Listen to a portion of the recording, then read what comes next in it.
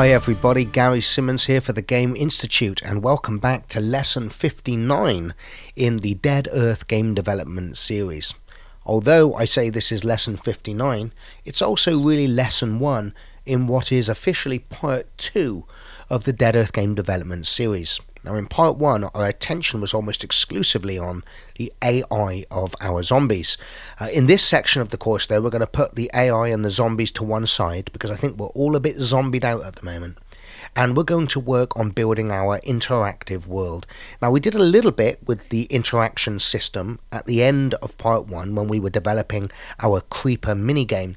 But in this section of the course we're going to take that a lot further because the interactive system in Dead Earth is really the foundation of everything else that follows.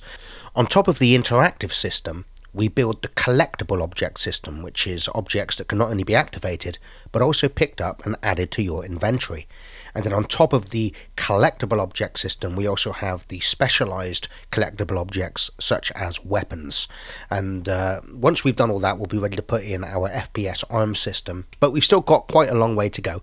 And in this lesson, we're going to be working on the door system. Now, it seems pretty simple, right, to open a door. I mean, you just rotate it around its up vector, it opens, and all is well. Well, making a robust and flexible door system, such as the one that we need in Dead Earth, is not as simple as it first might seem. In fact, when I wrote the script to this to test that it worked, it was around about 550 to 600 lines of code. So in a minute, we'll talk a little bit about what on earth could make a door system so complex when it seems a pretty simple task. But for now, let me just introduce you to the new project. If you are following along with this lesson, you need to make sure that you have this project downloaded first that you see on the screen in front of me.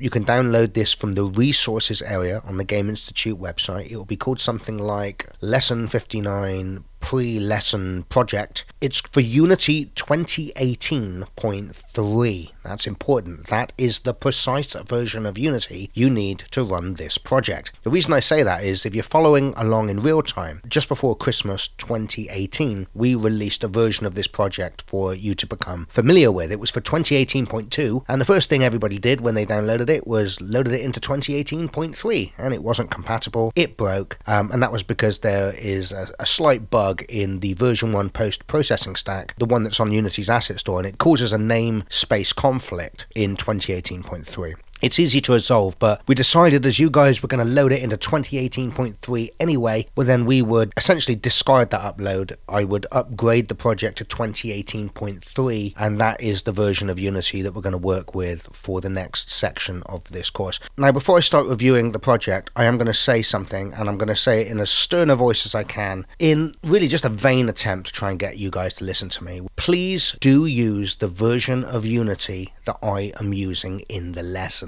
It doesn't matter if you're following along 2 years from now and you want to do it in Unity 2020.3, don't do it. Download the version that I'm using. And over time, we're going to make sure that we keep upgrading this project so you don't have to worry about the fact that if you're just joining now that you're going to get the final game and source code in some old version of Unity. But for learning purposes, you want to be following along with the version that I'm using. Otherwise, if something doesn't work or you're getting different results to me, you will not know whether it is something you have misunderstood in the video or that you've done everything right, but guess what? That no longer works in the current version of Unity. You gain nothing, you just make your life entirely miserable by not following along in the same version of Unity as me. Like I said, we will keep the projects up to date. You don't have to worry about a project being left in some old defunct version of Unity. That's not going to happen. Are we clear on this? Oh God, I hope so. Also, if you've got questions on the forum and something isn't working right for you, do me a favor. First thing you do when you ask the question, tell me what version of Unity you're using, because I just want a sanity check to make sure that you're using the version of Unity that I've suggested. Okay, my lecture is over. Let's now examine the project. Okay, so while this project might on first appearance look very different to the one that we ended up with at the end of our creeper minigame, it's still exactly the same project. All I did was I imported all of the hospital models, props and geometry into the creeper project, and then I deleted all of the creeper stuff. Now when I say all of the creeper stuff, of course, I don't mean all of our prefab zombies and our audio managers and all of our scripts and our animation controllers. They are all intact, as is our FPS controller. In fact, I prefabbed all of those things so that I could easily drag them into other scenes.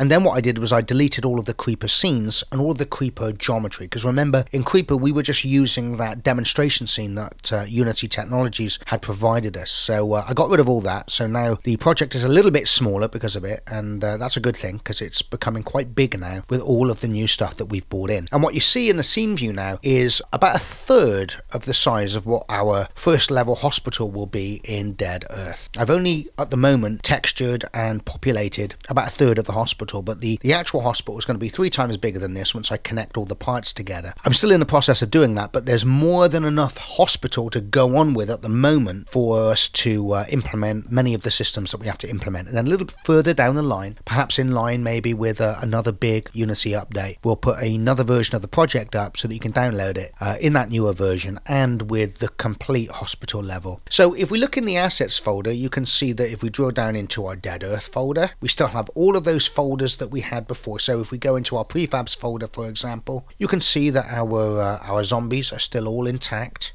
We haven't lost any of those, so we can drag those into the scene. But at the moment, this hospital hasn't got any nav mesh baked for it, and that's something I did because in this next section, I don't want to talk about zombies, I don't want to see zombies, I'm a bit zombied out. So I'm just going to be working on the interactive environment, and a little further down the line, when we're ready to put the zombies back in, we'll make sure that they're the right scale, then we'll bake a nav mesh, and then we'll start thinking about which things need to be nav obstacles, things like doors and stuff like that. But at the moment, I just don't want to even look at zombies for a while. We've done 58 lessons with zombies. I'm done. But what you will see in our prefabs folder now is we now have a hospital folder, and in the hospital folder you can see we have things like doors, which are the doors that are used by the level. We're going to be working with these prefabs in this lesson, and we're going to start adding scripts to them. Also notice that because I'm in 2018.3, this now uses the new prefab system. So you'll see when I select a prefab, we no longer see all the details of the prefab in the inspector, but instead we have to click the open prefab button, like so, and it kind of opens up the prefab in its own sort of mini scene where we can then edit it much as we did before. And that's because prefabs are now assets, and you can just step back into the scenes view again by clicking the scenes button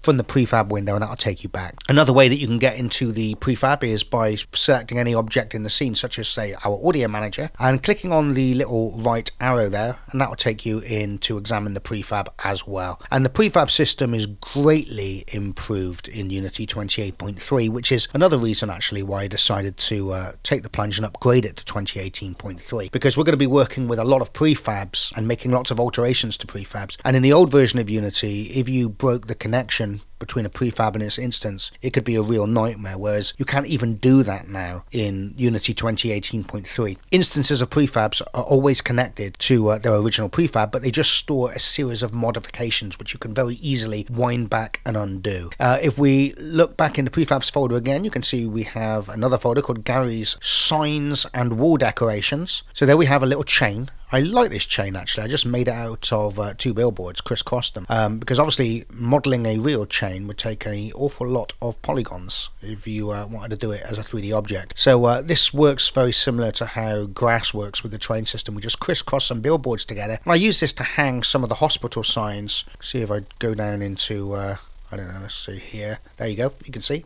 There they are, my chains, and they look really convincing. So if we go into the departments folder, you can see we have lots of prefabricated signs here for all of the different hospital departments. These are going to be quite important because when the hospital is at its full size, we're going to be constantly picking up like little PDA recordings and finding puzzles that are going to direct us to hook up with somebody or find some information in some section of the hospital. So these signs are going to become like the map really for the player to know where to go. So if you're in the pathology lab and you find the PDA of, let's say, Dr. Julia Pearson, and she says that you know, some information that you need is by another character who was the pediatrician, then you know that it's a pretty good guess that you're probably going to find that character or its body somewhere near the pediatric wing of the hospital, and you can follow the signs to get you there. We also have a folder of prefabricated paintings that I use to put on the walls, a few of those, like so, and some signs. These are all the signs that are used throughout the hospital, and as you can see, I've made all of these models that you see here. You know, they're pretty distressed with a bit of metal showing through, and we've got lots of them that you can use in your own games. And then outside the Gary Signs and Wall Decorations, we've got Gary's Props. These are, of course, all of the props that I have been very busy making for you over the past couple of months. And that's part of the reason really why this video, if you're following along in real time, took so long to come out, where there was such a big gap. Now, there was always supposed to be be quite a big gap between the end of Part 1 and the beginning of Part 2, just like there was quite a big gap between Lord of the Rings Part 1 and Lord of the Rings Part 2, because between parts there's quite a lot of work to do. However, we didn't intend it to be that long, but we had some setbacks on the art side, which basically meant that I had to step up and become an artist. And as for the last 58 lessons of this course, I've continually joked about how bad my modelling skills are. It meant I had to go away and watch a lot of videos and learn to do a lot of things that I hadn't done before to create somewhere in the region of about 136 prefabs to fill this hospital with. Furthermore, although we outsourced the creation of the hospital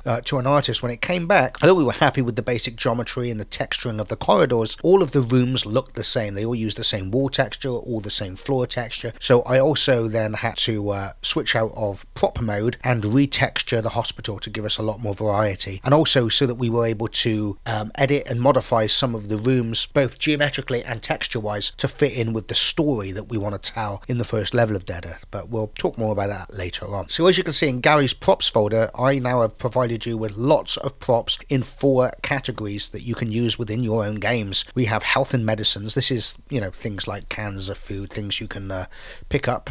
There's some anti-infection pills here, and as you can see we also have some tins of food here that if you find throughout the level and you eat them, they might give you like a little health boost. Nothing as big as kind of like, you know, some actual medicine pills.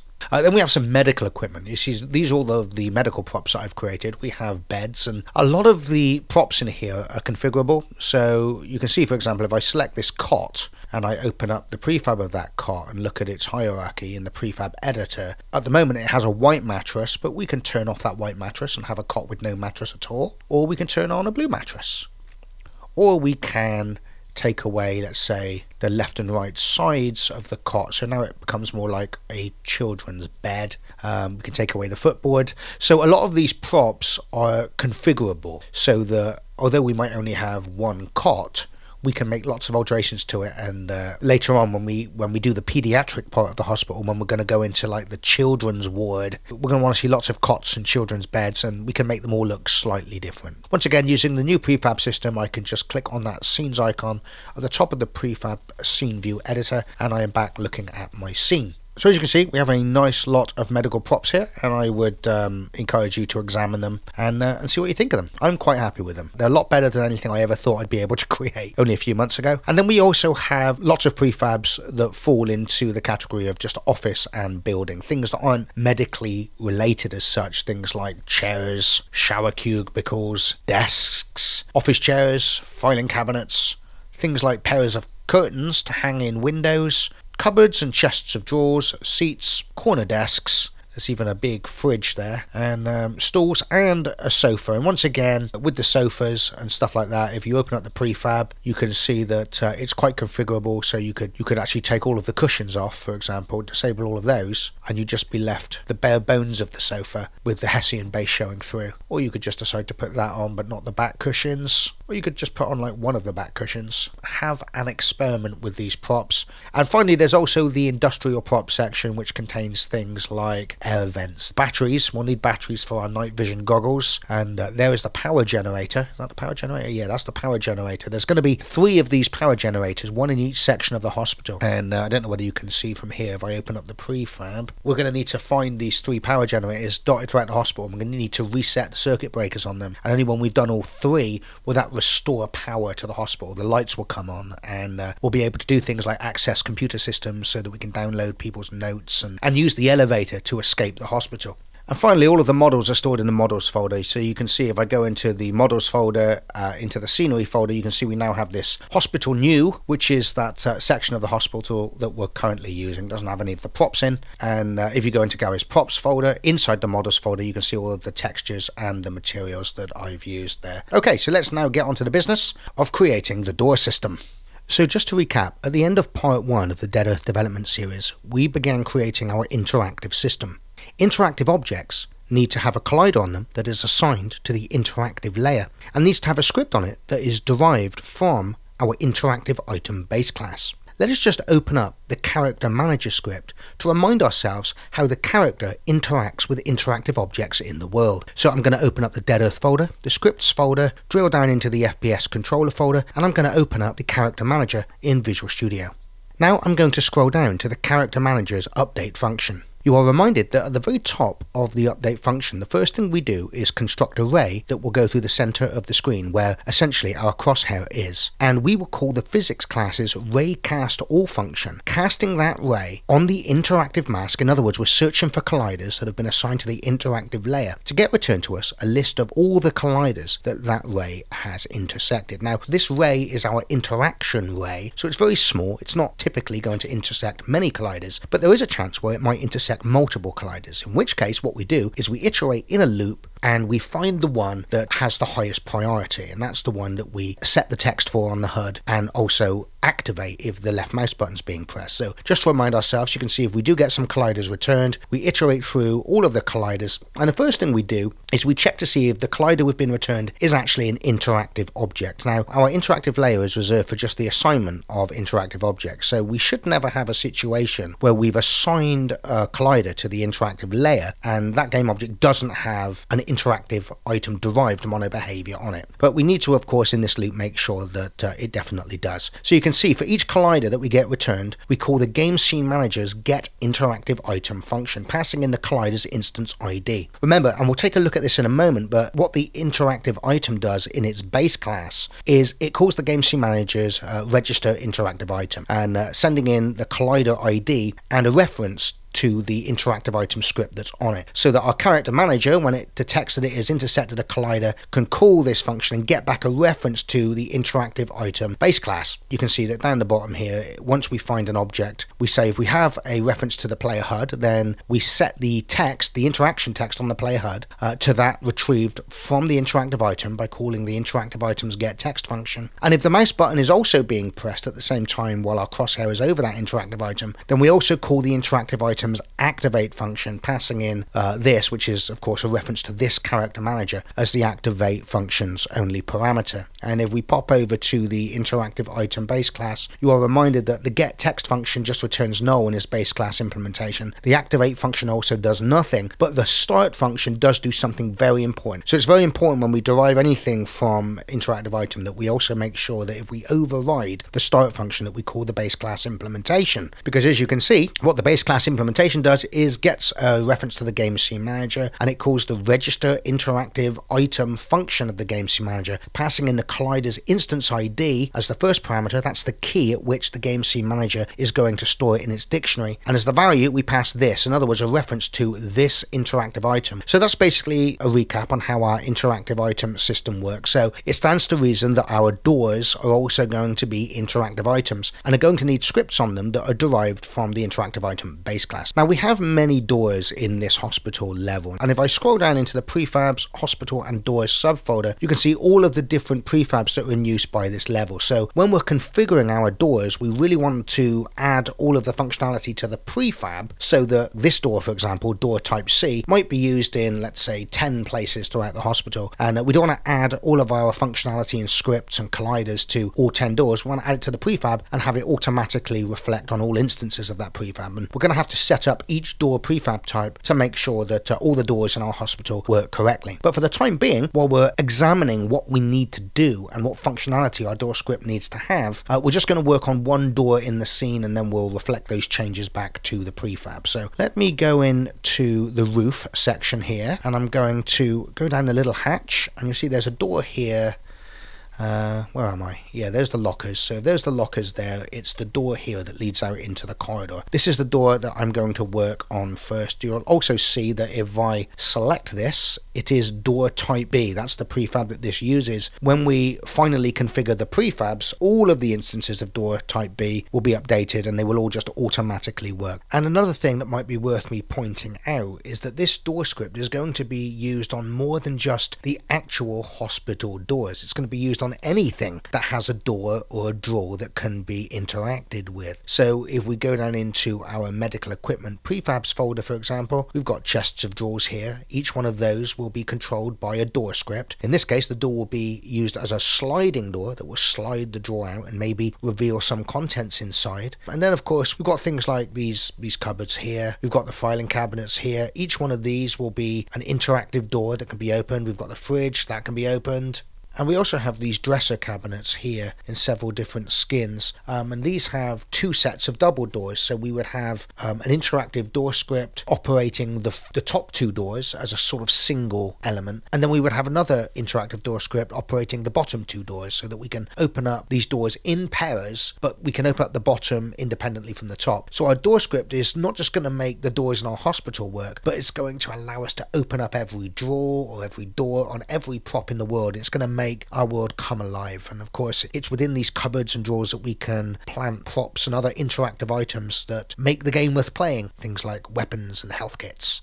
So one of the first things you'll notice if I select this door in the scene view and select it in the hierarchy, you'll notice that all of the doors in the hospital have been set up such that the door itself is a child object of a parent container object, which currently has nothing on it. This is by design because it's actually the parent container object that we want to be the interactive item. This is the object to which we're going to add our interactive door script, and the object that we're going to put on the interactive layer, and the object we need to add our trigger to. Now, unlike our usual interactive items, which can have any type of collider on them, our interactive door script is going to insist that a box collider is put on it, and that's because we're going to need to interact with that collider and scale it and offset its center point. So we need to have a collider that we know exactly what it is and something that we can easily offset its center and extents. So with this door selected in the hierarchy, let us first of all assign it to the interactive layer. Now it's going to ask me if I wish to assign this to the child objects. That isn't necessary. In fact, we don't really want to do that. So we're going to say no, we only want the parent object to be on the interactive layer. This object is going to be responsible via the interactive door script for animating the child object and any children of that door. With the parent object on the interactive layer, I'm now going to add a box collider. And as you can see, the box collider is currently centered around the sort of pivot point of the door, which is on its left-hand side where its hinges would be. So let's sort of offset this a little bit, get it kind of in the center of the door as much as possible. And we'll go to the Edit Collider button, and that will allow us to more easily stretch it out the shape of the door. I mean, this trigger doesn't actually need to be exactly the size of the door anyway, because it's just the interactive zone, but I think it makes sense to sort of make it, if anything, maybe slightly bigger than the door. Okay, so let me then click the button to stop editing the collider. Now, we do want the trigger, actually let me select the isTrigger boolean on the box collider component. Now we do want this box collider to probably be bigger than the door, okay, because our interactive array that is cast by our character manager is quite small. So we don't want to force the player to get right up against the door in order for it to become interactive. But we also want to make sure that we don't make it too baggy, because if we allow the center point of our FPS controller to actually get inside the trigger itself, well, Unity's raycasting functions, if the origin of the ray of a raycast is inside the trigger to begin with, then it won't return a collision. So we want to make sure that it's not so baggy that at least half of the character controller can get inside the trigger. So I think at the moment that's too big. So I think what we'll do is let's look at the local axes. Also, make sure while you're doing this with me, guys, that you put the axis mode from global into local if it's not already. And you can see actually that with the way that this door is authored, its sort of perceived forward vector, at least as we perceive it, is actually its local y-axis, and its local z-axis is pointing up. And we're going to talk a little bit about this in a moment, but all of the doors and various interactive objects in our level often have local axes oriented in a way that you wouldn't expect. So we can't just assume that the local y-axis is always the up for the object and the local z-axis is always pointing forward. So we're going to need to write a door script that can handle these various object hierarchies, having their various stages in the hierarchy rotated and oriented in any way that might come our way. We need a script that's going to deal with that. So I think if it's the local y-axis, I need to put the size of this down quite a bit, pull it in. I think probably maybe a little bit thicker, maybe 0.5, maybe something like that. Oh, actually, before we continue, what we haven't got in our scene at the moment is the player HUD, but I did prefab it. So let's go into our prefabs folder and let's drag the player HUD into the scene, like so. And let's open up the player HUD, and that mission text, which currently says escape the elevator. Let's just leave that blank for now. Either in the next lesson or the lesson after, we're going to create the proper Dead Earth HUD, okay? This is just the Creeper HUD, and it's very basic and pretty crappy looking, but don't worry, we're going to do something much better later on. But the only reason I'm putting the HUD in the scene now is that when we start working on the interactive script and we walk up to the door, we want it to say things on the HUD like the door is open or the door is closed, whatever. But we won't be able to see if it's sending us any text if we haven't got a HUD that is capable of displaying it. Now, although we've added the HUD to the scene, the character manager doesn't know about it. So select our FPS controller rig, scroll down and open up the character manager component, and you'll see that there is a player HUD field there which is currently set to none. So let's drag a reference to our player HUD in there, and then our character manager can now talk to that HUD. It's not going to do anything at the moment though, because we haven't got an interactive script on our door. So let's talk a little bit about how this door is going to work and how it should work. So we know that at the moment, if we had our interactive door script already written and on this parent object, then when our FPS controller approached it and that interactive array intersected this collider, then we know the character manager would call the interactive doors get text script. Our door would return some relevant text to display on the HUD. And we also know that if the left mouse button was pressed, then the character manager would call the door's activate function. And of course, it's the activate function which is going to be responsible for opening the door. Now, in this particular case, where we can see that although the door's local z-axis is pointing up, as far as we're concerned, its perceived forward vector is actually its local y-axis. Well, then we can see that what we want to do is create an animation. And if I select the child door and bring the rotation gizmo up, that means that really we want to rotate it around its z-axis, as that's its up vector as far as we're concerned. So you can see what we want to do is this, right? Open it like that, or open it like that. Now, one of the things that we want to do, like I said, we don't want to put the parent trigger on the door itself, because if the door rotates, well then the interactive trigger is going to rotate with it, and then it'll be kind of weird, right? Because it will have rotated away from us and we'll no longer be able to interact with it. So that's not what we want. But what we do want to do is when the door is open, and we'll make this optional in our script, but when the door is open, we often want to grow the trigger and maybe offset its center point a little bit. So what we want to do in this particular case, where this parent object's, let me just call up the translation gizmo a minute. Yeah, so the y-axis is its local forward vector, is when the door is open, we wish to sort of increase the size of the y-extents of the box collider and offset its center point a little bit by half that amount, so that it now sits flush with this side. And I'll tell you why we're going to do that in a moment. So let me just say we put the size up to say something like 2 for now.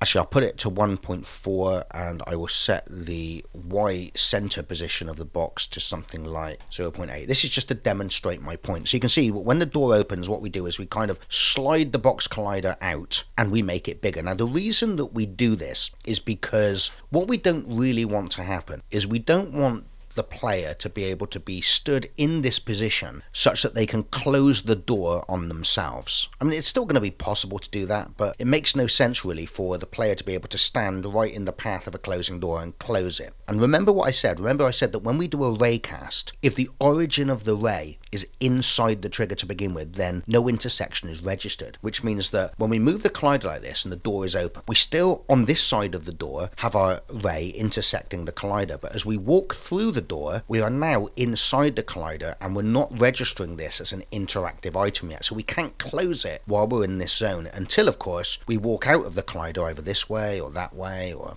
around here, and then we can close the door. So it gives us kind of a different interactive zone on each side of the door. So from here we can get right up against the door and close it, but on this side it forces us to get clear of the door in order to close it, and that's pretty cool. You don't have to do this, and we will make this optional in our script, but I've just found that this gives much greater playability. So let me just put the collider back to its original size, and I'll close the door again.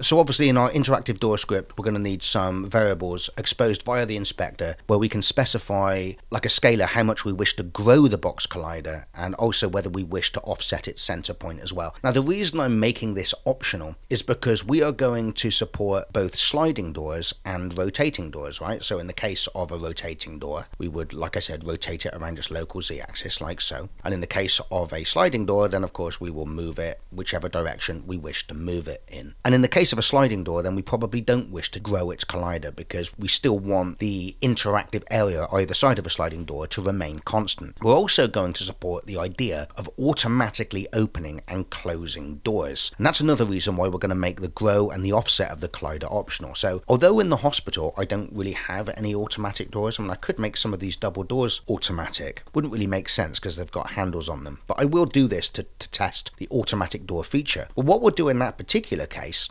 is we will make a collider that is much bigger than the door itself. It won't be a tight hugging collider like we've put on this door. It'll be much bigger, so maybe we enter the trigger here. And in the case of an automatic door, we don't have to press the use button to activate. We just walk into the trigger and the door will open. And then what we'll do is we'll let it auto close after a certain time period has passed. So, you know, we have quite a lot of different functionality that we wish to support, sort of manually opening and closing doors, automatically opening doors, rotating and sliding doors. And another thing that's really important is we wish to support two-way doors. Now in real life, doors don't generally open in both directions, unless of course you're talking about the sort of doors you get on a saloon bar in the Wild West. But for playability wise, it's often good to break that realism and always have the door open up in the direction opposite to the side of the door you're standing on. And the reason being is, let's imagine that we're being chased by a zombie, right? And we come up against this door and the zombie's hot on our tails and we decide to open the door. And I think we can see with this door that in reality it would actually open that way into us. Well, first of all, that's probably going to get us killed because the door is going to open into us. We're going to get kind of stuck or pushed around by the door collider, and we're not going to be able to get into the door, and the zombie's going to have got us and killed us at that point. So what we would like to happen is when we're on this side of the door, if we're being chased, we press open and it opens that way.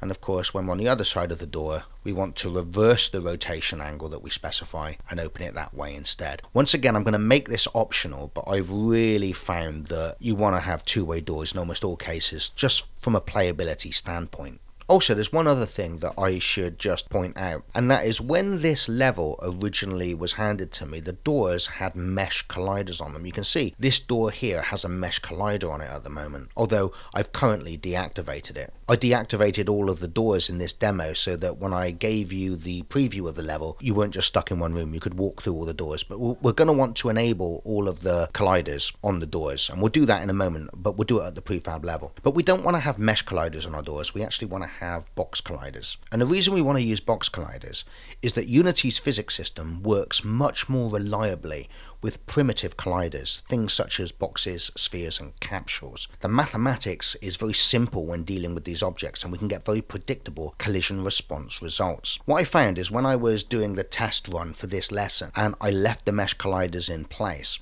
well, if I walked up to a door and the door did close on me, or perhaps we didn't have two-way doors and we did have them open up into our character controller, I found the response from a mesh collider on the door really unpredictable. Like sometimes if the door opened into me, it would fling my FPS controller like 5 to 10 feet back. Sometimes it would fling me over to the other side of the room, and it was a very jerky and jittery affair because the collision system just can't really accurately resolve a mesh collider because it can be any arbitrary shape. However, you put a box collider on a door, then all of a sudden it interacts with our FPS character controller very reliably, and in the case where, let's say, we're stood in a door and it auto closes on us, it correctly, catches our controller and pushes it into the room, slides it into the room, just as we would expect. So actually, before we carry on, why don't we go and do that now? Because I'm going to forget otherwise. So I'm going to drill down into my prefabs folder, into my doors folder, and I'm going to edit each of my doors. So I'm going to start with this alternative steel door, open prefab.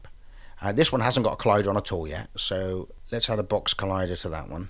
I'm going to have to do a little bit more work on this one actually in a moment because that one doesn't have a parent object by the look of it. Then I'm going to double click on the next door. That's another way you can open up the prefab editor. Just double click on it like so. Oh, actually, let me go back. Yeah, you don't want these colliders to be triggers, okay? They need to be colliders. This is what's going to make the door solid. Let's open up our double door here. Let's select the left door. Let's remove the mesh collider. And let's add a box collider.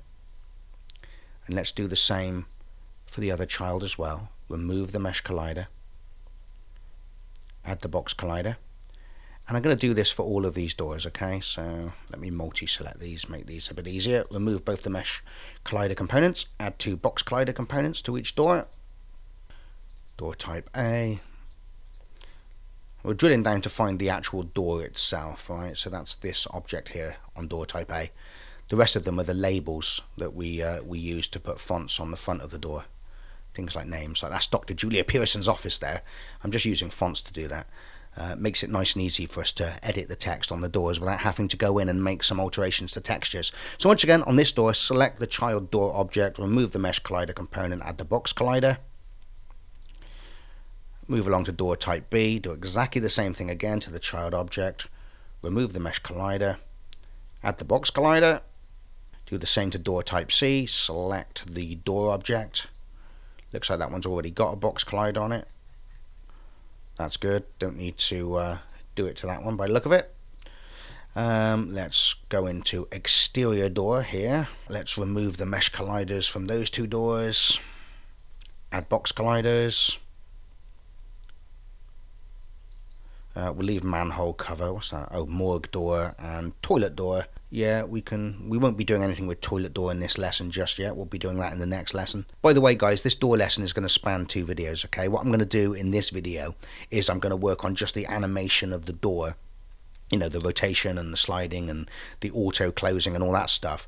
But what I'm going to do in the next lesson is I'm going to add the sound effects to it. And the reason I'm putting that into another lesson is because the sound effects isn't something as simple as just playing a one-shot sound. What we need to do is actually scale the animation to the duration of the sound effect. In fact, it's even more complex than that, because often if you look at a door sound effect, the actual, let's say you're thinking of a sound effect of a door that slams, you might actually find that the actual impact point in the sound effect might only be halfway through the audio clip, and the rest of the audio clip is really just the reverberation of the door slam tapering off. So we want to make sure that we provide a system where we don't just say to the door, play this sound when you open, but we say only perform the opening and closing animation within this given range within the sound clip that's being played, and also scale the length of the animating door to that. It's amazing how rubbish it looks if you don't really synchronize very closely the sound of the door closing. Okay, so I'm on the toilet door. I'll remove the mesh collider and I will add the box collider. There you go. And let's press the scenes button now to go back to our door, and you see if I select that door now, the mesh collider is now gone and it's been replaced by the box collider, which is what we want.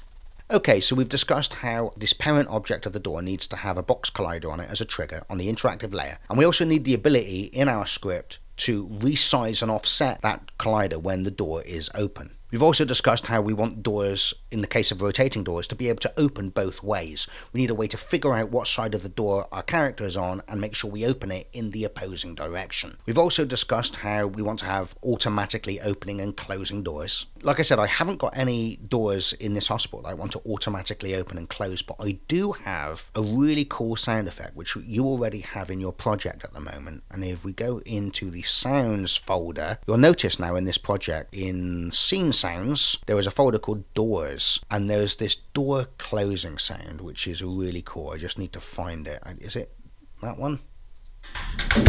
No, that's the standard door closing sound.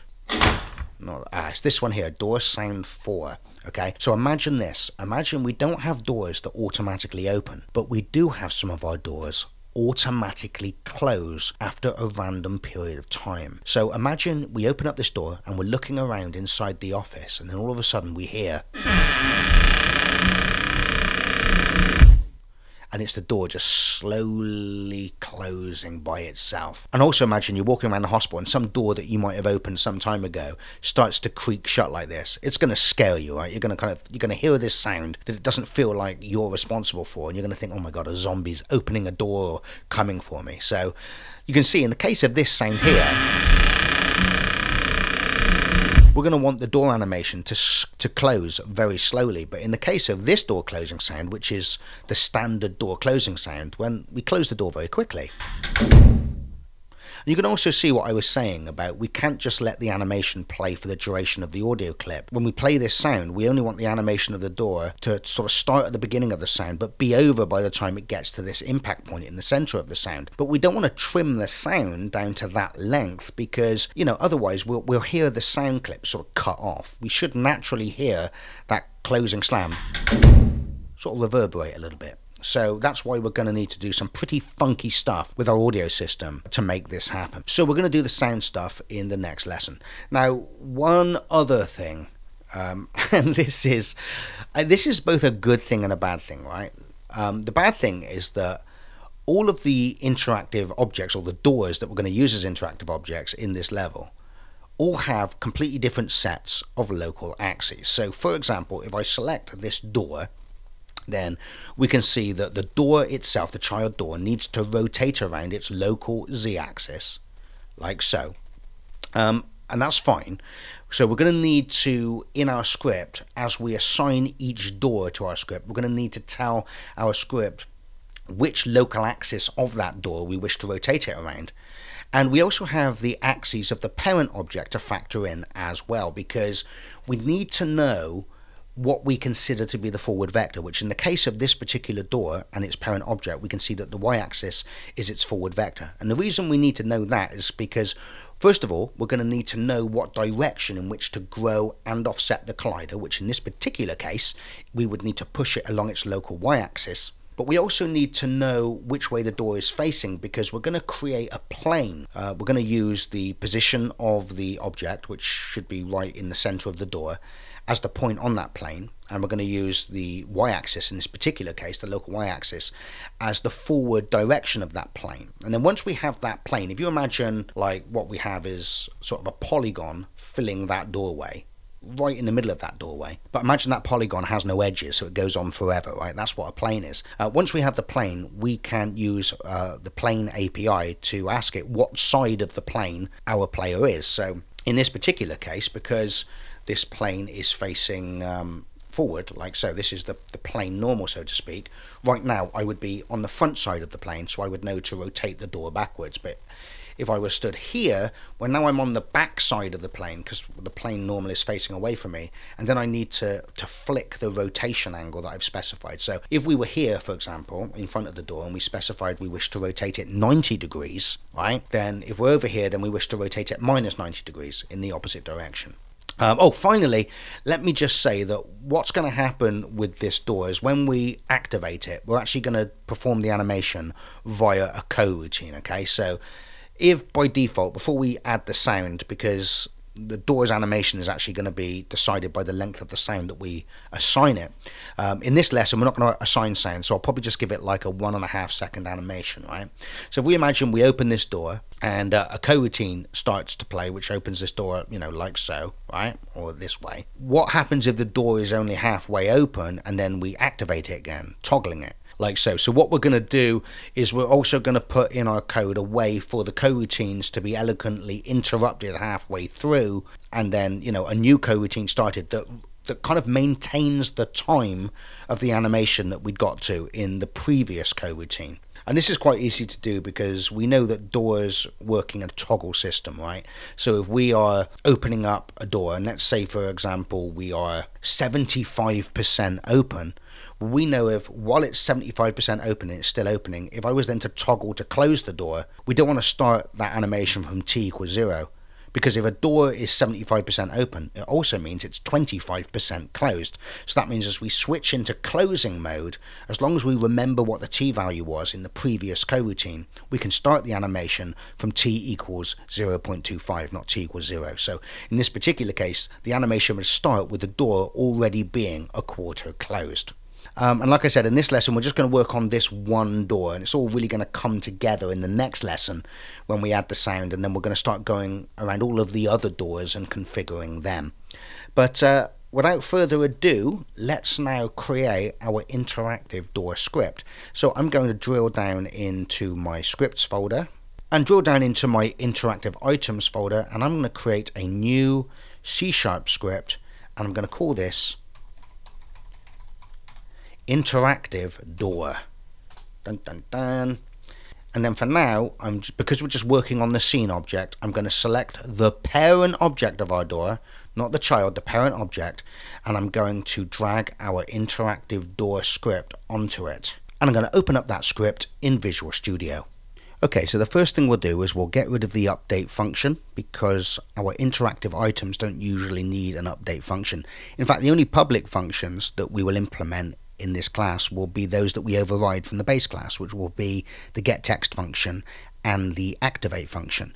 But Talking of base class, we need to make sure that interactive door is not derived directly from monoBehavior, but is instead derived from interactive item, like so. And of course, because the interactive item base class has a start function, we need to make sure that we alter its modifier. So instead of just saying void start, we need to say protected override void start, because we want to override the start function of the base class. And what I'll do next, so I don't forget, because we've overridden the start function, I will put right at the top of that function a call to the base class version of the start function, because that is very important and I don't want to forget to do it. Remember, it's the base class implementation of the start function that not only caches references to the game scene manager and the collider that's on this object, but it also registers the collider and the interactive item with our game scene manager's interactive item database. So if we forgot to do that, when our character manager cast array that intersected this collider, our character manager wouldn't be able to fetch a valid reference to the interactive item, and there wouldn't be able to call its getText or activate functions. Okay, so let's now work on the inspector assigned variables that we're going to need our class to have so that we can configure all of the functionality that we've talked about so far. Okay, so the first thing I'm going to do right at the top of our class is I'm going to add a comment, and I'm also going to add a require component attribute, because although our interactive item base class requires a collider component, our interactive door class needs to require a very specific type of collider, which is a box collider. So you can see I've said require component type of box collider. Okay, let's now work on those inspector assigned variables. So the first thing I'm going to do is I'm going to use that header attribute so that I can format the inspector nicely, and I can have a nice subsection header that says activation properties. What I'm also going to do, because this is going to be an inspector with quite a lot of properties, it could be quite confusing for the person using it. So I'm going to use an attribute that you haven't seen me use before, which is the tooltip attribute. And by formatting the tooltip attribute like this, you can see I open up a set of square braces just like any other attribute, and I say tooltip, and then in brackets I put a string of text, and that is the text that will show up in the editor when you move the mouse over this property. So the first property I'm going to add is going to be a serialized protected boolean called isClosed, and that basically just identifies whether the door is currently open or closed, but it's also our means of identifying whether we wish the door to be open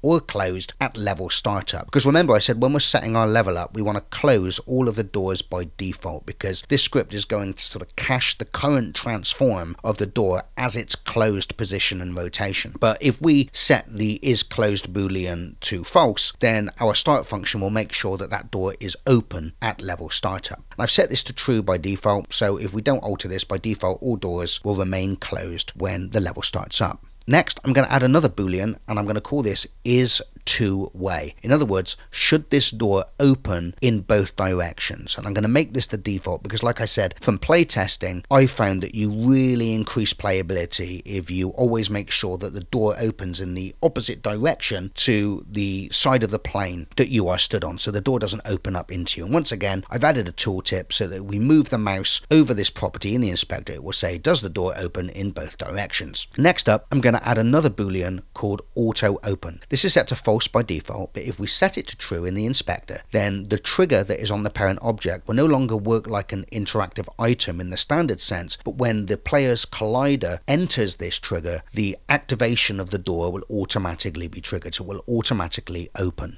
Now, I don't think I'm going to have any doors in my hospital that automatically open, but let's create a script that is generic as possible so that we can use it perhaps in another game or on another level where we do want to have an automatically opening door. Next up, we're going to add an auto close boolean to describe whether we would like the door to automatically close. Now, I am going to have many of my doors automatically close, and I want them to close after some random period of time because I think it just makes it darn creepy. Now, unlike the auto open feature, which is activated when the player's collider enters the parent door's trigger, the auto close feature doesn't work on that. It just works on a timer. I found that in practice this worked better. So when the door is animated into its open position, once the door is opened, some timer is set, and when that timer expires, the door will close. So how much time do we want to put on that timer? Well, we want that to be configurable via the inspector also. So next up, I'm going to declare a protected vector2, which I've called auto close delay, where the X component will allow us to specify the minimum amount of seconds that should pass before the door should close, and the Y component should specify the maximum number of seconds that should elapse. Okay, so next up I want a float that is going to describe how much I would like to scale the collider in its perceived forward direction when the door is open. I'm going to set this to 3 by default, but we'll have to see what that plays like in the actual game in a moment once we've got this script finished, and then we can configure all of this via the inspector. And then I'm going to declare a protected boolean called offset collider. This is set to true by default. You remember when I said that we often want to scale and offset the collider on the parent object, I also said that these would be optional. So if we want, we can offset the collider but not scale it just by setting offset collider to true and collider length open scale to 1. In that case, the collider wouldn't be scaled at all but would still be offset. Or of course, we could just set offset collider to false, which is often what you're going to want to do in the case of a sliding door where you don't want to grow the collider or offset the collider.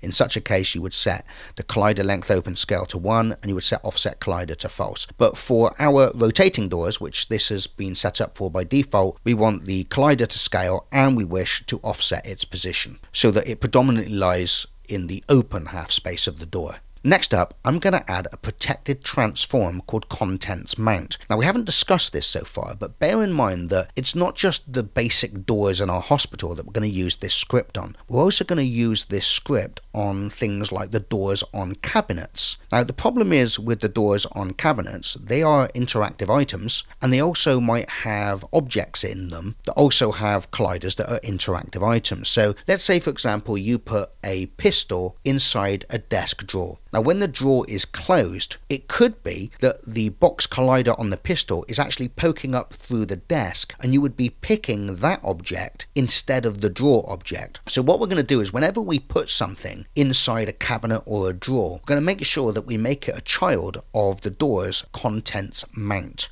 What this script will do is when the door is closed, it will disable all of the colliders of its child contents. So in the case where we had that pistol inside the drawer, even if our ray was intersecting that first, it wouldn't register it because the collider is going to be turned off until the drawer is open and its contents been exposed. So for each of our doors, we're going to generate a child transform called contents, and any objects that we wish to put in a cabinet or a drawer, we're just going to make sure that we attach them as children of that contents mount. And we'll set this to null by default and we'll set it up via the inspector. Okay, so next up, we need a way of describing to our door script what the parent object considers to be its forward vector. Remember, when we looked back at our door in the editor just now, the actual local forward vector of the object was pointing up, the local z-axis, but the perceived local forward vector, as far as we're concerned, was actually its y-axis. So we need a way of letting the parent object know that in the case of the door we're currently working on, we consider its y-axis to be its forward vector, and that's the vector in the direction that we wish to scale the collider and offset its center point when the door is open. So you can see what I've done is I've created a protected variable of type interactive door axis alignment, and I've called this local forward axis, and I've set this to interactive door axis alignment.z-axis by default. Now, first of all, we're getting an error because this enumeration doesn't even exist yet. We're going to create that now, and by default I've set this to z-axis, but we also know that when we look at the door we're currently working on in the editor, we're going to want to change this via the inspector to the y-axis, but I've set this to z-axis in the code by default because I do believe that that will be the most likely case with props and doors that you're dealing with. Okay, so let's just temporarily go up to the top of the file and let's define a new enumeration called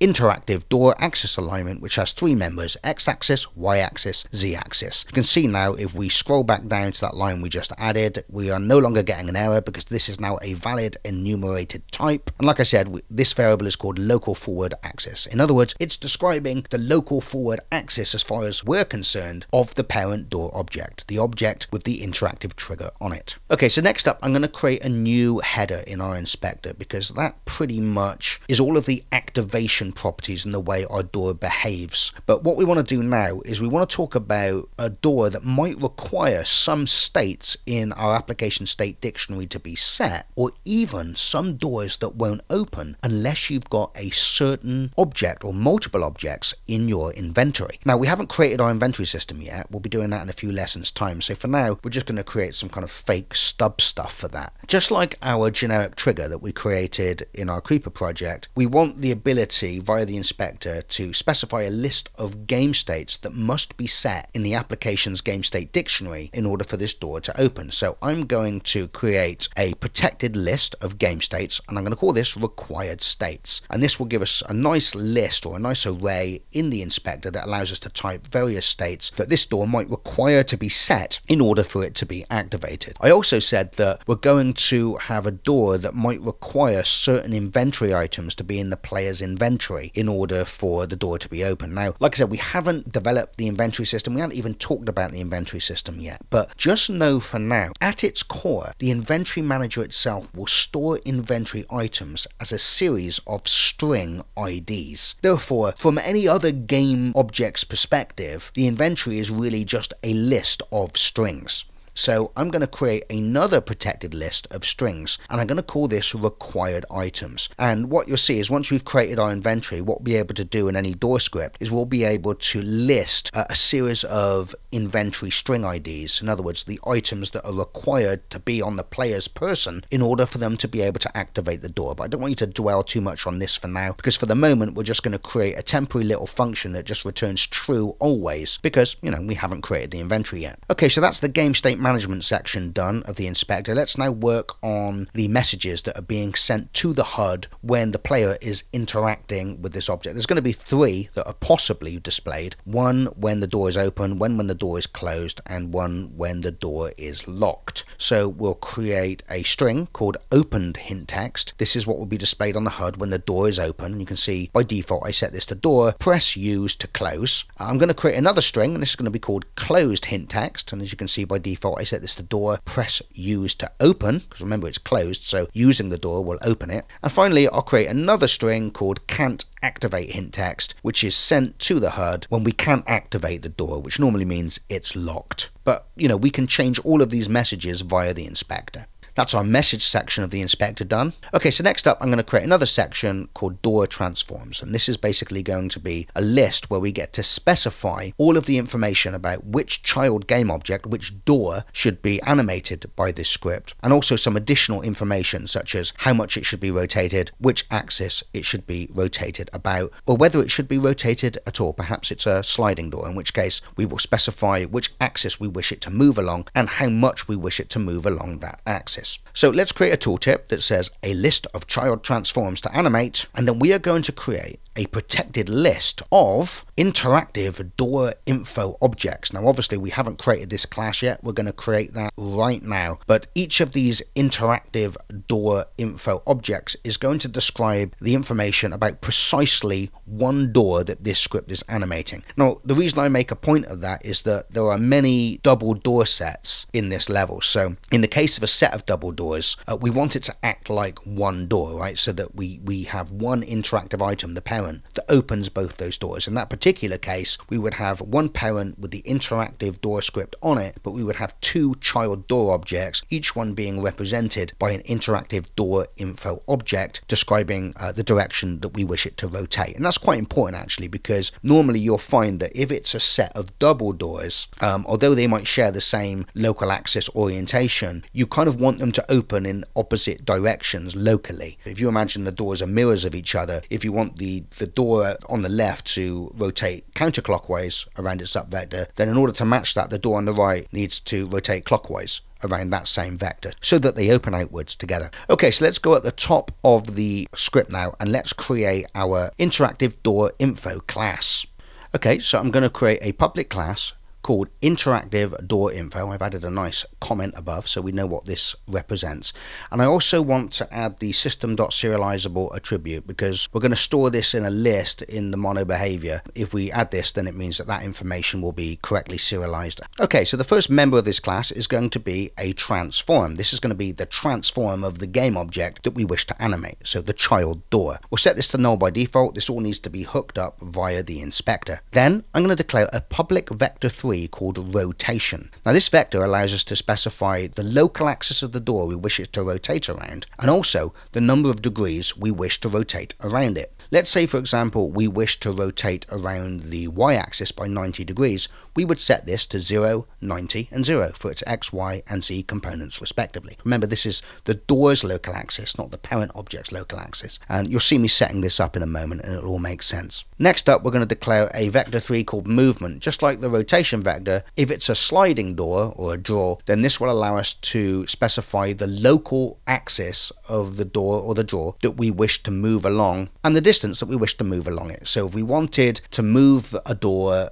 5 units along its local z-axis, we would set this vector to 0, 0, 5, right, for x, y, and z respectively. Okay, so next up we're going to declare some variables that we don't want to show up in the inspector, but they're going to be used at runtime by our interactive door script to cache information about this door. Things such as what the rotation of it is in its closed rotation. So we'll create a quaternion. Now we'll set this to an identity quaternion by default here, but you'll see in the startup function of our interactive door script in a moment, you're going to see that when we're processing these doors, for each interactive door object, we're going to grab the rotation, because remember, we're assuming that all doors have been rotated and positioned such that they're in their closed position and orientation. So at startup, we're going to grab the rotation from the transform and store it here in the closed rotation member of the door. And likewise, we're going to create another quaternion called open rotation, so that during the closing of a door, basically, we get somewhere to cache the rotation of the door in its open rotation, and then we can just slurp between the open and closed rotation quaternions. Actually, we'll probably lerp, because we're going to do a linear open, so we'll probably get a better effect if we actually linearly interpolate between those rotations. Next up, I also want to cache what the open position of the door should be if it's a moving door, and what the closed position of the door should be, which of course, if it's a sliding door, will be the position that it's in at startup. So we'll just grab the position from the transform of the door and store it in here. So these are all just used during the operation of the interactive door to kind of store some information so that we can get to it in a handy fashion.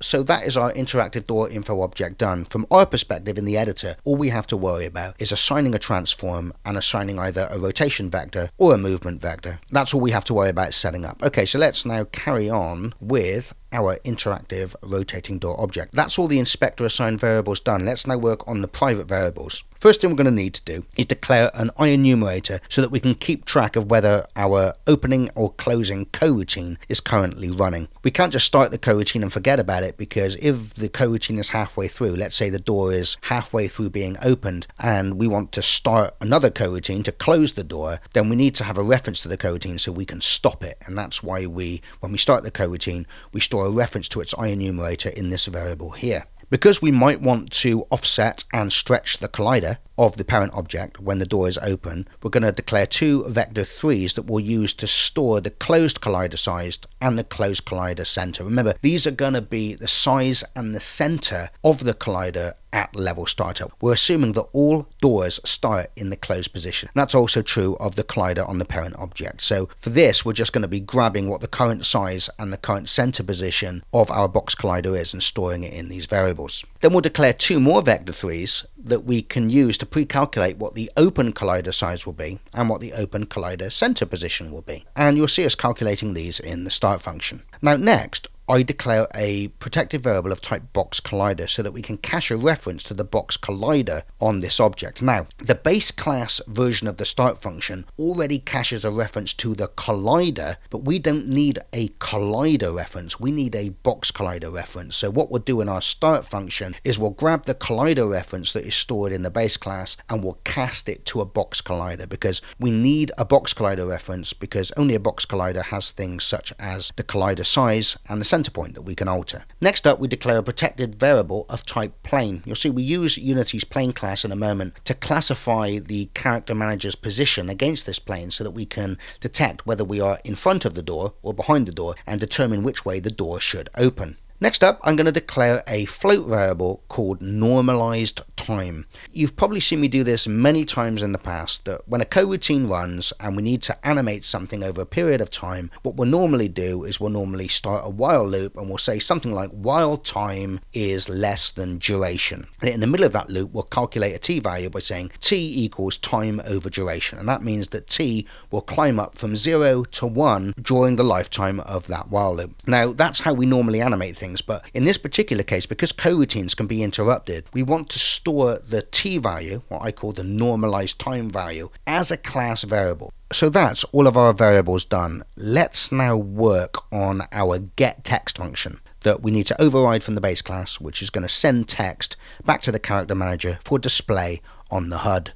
Okay, so I'm going to put my getText function above the start function here. It needs to be a public function, and we need to use the override function modifier because we're overriding this from the base class. Now, one of the things that we're going to need to sort out is we said that doors need to also behave differently depending on what states are set in the game state dictionary and also what items are in the inventory, and that's also going to influence how text is returned to the HUD as well. So we need to deal with that now, really. So I think what I'm going to do is just underneath where the getText function is defined, I'm going to put a little placeholder function that always returns true, which I've called have required inventory items. Okay, so for now we're just using this to put something in until the inventory is created. So at the top of the function we'll just create a boolean, a local boolean called have inventory items, and of course we're just assigning this to true always. We're just calling that function, but what we'll do eventually is we'll probably make a call directly into the character manager's inventory to get that information, and we'll pass it a list of all the strings describing all of the inventory items that might have been specified in the inspector of this script that need to be present in the player's inventory. In fact, that's also brought one other thing to my attention. I also said that we're going to need to check whether we have a series of game states set in the application's game state dictionary. Now, we've done this before, haven't we? Remember, at the end of Creeper we created our very cool interactive generic switch script, which is still in the project, and we're going to be using this many times, I would imagine, throughout our code. Now, one of the things that script did is it allowed us to do much what we want to do here, which is list a series of game states and check if they're set in the application's game state dictionary. And we actually implemented a function in that class called REquiredStatesSet. There's going to be a lot of objects in our world that are probably going to want to make similar requests to the application manager. So really, we should have a function like this in the application manager itself. Otherwise, we're going to end up implementing a function like this in every interactive item that needs to check states with the application manager. So I think what we'll do is we'll do that now. So let's open up our application manager script. Remember, this is in our root scripts folder. So I'm going to open up the application manager and let's scroll down, and we'll put this new function, I think, underneath the reset game states function. Okay, and we'll call this RStatesSet. It returns a boolean, true if all of the states passed a set, false otherwise, and as you can see, as its only parameter, it is passed a list of game states, which I've called required states. So in this code, we're going to literally just copy pretty much what we had in the interactive generic switch or required state set function. We're just going to iterate through all of the states and just check that each state is set, and if we find any state either isn't defined or it's been set to a value other than the ones that we require them to be set to, then the function in our application manager is going to immediately return false. So let's set up a for loop to iterate through all of the states in the list that we've just passed in, and for each one we're going to fetch out the game state that we wish to check, and then we're going to use the application manager's get game state function, passing in the key of the state, which of course returns the string the result of the state, what that state is set to in the application manager's database. And we'll say if we get return null or an empty string, or if the value that is returned isn't equal to the value that is in the state that we've passed. In other words, the state does exist in the dictionary, but it's not set to what we want it to be set to, then the states do not match. The required states are not set, and we return false. Otherwise, at the bottom of the function where we fall through to, we return true. And that now is that function added to our application manager, which means any object, including our interactive door script, can call that now and easily figure out whether all of the states that have been specified are set in the application manager. So let's use that now. Okay, so at the top of the function, I'm setting have required states to true. Then I'm going to check that we have set some required states in this script's inspector, because if we haven't, then it means we have no required states that need to be set to open this door, and that's why we set it to true by default, right? Because if there are no states, we want that to count as if there were states and they were all set correctly. But if we do have some states set, then what we need to do is see if there is an application manager instance in the scene, which of course there should be. But we'll just put some handling in there just in case we forgot to add the application manager to the scene. So we'll say if we have some states that we require to be set, and there is no application manager in the scene, if application manager.instance is null, then we will set have required states to false. Okay, so if we have forgot to add an application manager to the scene, but this door requires certain states that have been set, then we will count that as if the states are not set correctly, and we will be refused access to this door. Otherwise, if there is an application manager in the scene, then let's call its rStatesSet function. Remember, that's the function we just implemented in our application manager, and we will pass in the required states, which of course we've set up via the inspector of this script, and that will return true if all of those states are set and false if they're not, and we store the result in the have required states boolean. So by the time we get here, have required states correctly reflects whether the states are set correctly to open this door. So let's first handle the case where the door is closed and we want to open it. Well, we should only be able to open the door if we have all the required inventory items and have all the required states set. So we'll say if we don't have the required states set, or we don't have the inventory items that are needed to open this door, then we will return the can't activate hint text. So that could be like the door is locked, the door doesn't open, whatever we type in the inspector. Now, by default, we've set it to door, it's locked, but you'll want to set that via the inspector to something that makes more sense. If we do have the required states, or we do have the required inventory items, well, then we return the closed hint text. So in the case of this closed door, we would return press use to open, right? So in that case, our getText function has already detected that if we don't have the states or the relevant items in our inventory, then it returns the door is locked. Otherwise, it returns press use to open. Otherwise, if the door isn't closed, then we always just return the opened hint text. Seems to make sense to me that even if you don't have the required items to open a door, you should probably always still be able to close the door, right? I shut myself out of my house all the time. I need a key to get into my house. I don't need a bloody key to close the front door and lock myself out of it. So I kind of implemented this door in the getText function using that same philosophy. Okay, so that's our getText function done. Okay, so let's now go back to the editor and just check what our inspector looks like to our interactive object script. Let me just wait for the script to compile. Hey, and there you can see we have all of those inspector assigned variables. We have lists where we can specify required items in the inventory or required states in the game state manager. We also have that local forward axis drop down where we can specify the X, Y, and Z axis. So for this particular door, in order to know how to set that, remember this is what describes the forward looking vector of the parent object, the object with the trigger on. We select that parent object and we make sure that the gizmo is in local mode, and we just look at the axis which is pointing forward, which in this case is the green one. If you look up in the top right corner, the perspective view, you can see the green one is the Y axis. So we need to set this to Y, not Z.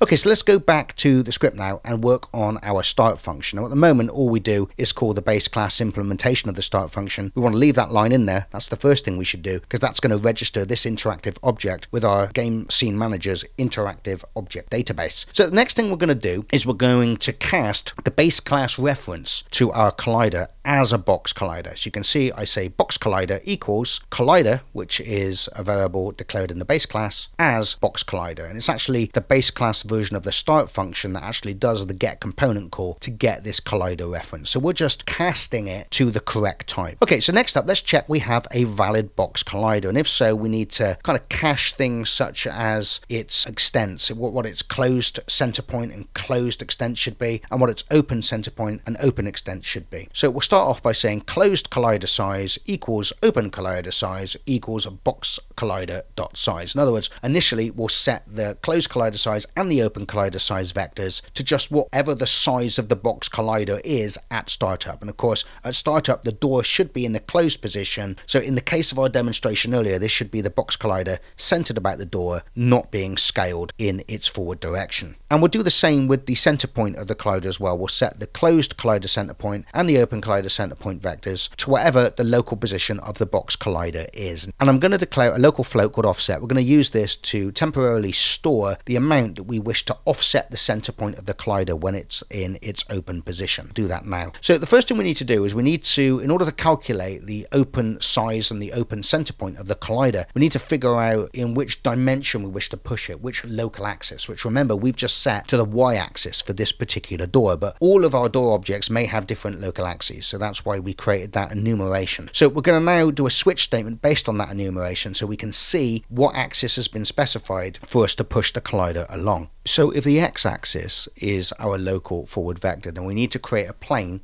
that has our right vector as the plane normal. So you can see we do that by using Unity's plane class. We say new plane and we pass in as the normal of the plane, the right vector of our parent object, and we pass in the position as the point on that plane, because you need a vector and a position to fully define a plane. So now that we have the plane defined, that means that we're going to be able to determine whether we are on the front side or the back side of this door later on in our activate function when we're past the position of our character controller. And then what we need to do is we need to calculate what the size of the collider is going to be, and we do that by simply assigning to the x component, because remember, if the x-axis is the forward vector of this object, then it's only the x component of our collider that we wish to scale up. So we do that by saying open collider size dot x multiplied by collider length open scale, which of course is the value that we set via the inspector, which I think is set to 3 by default, isn't it?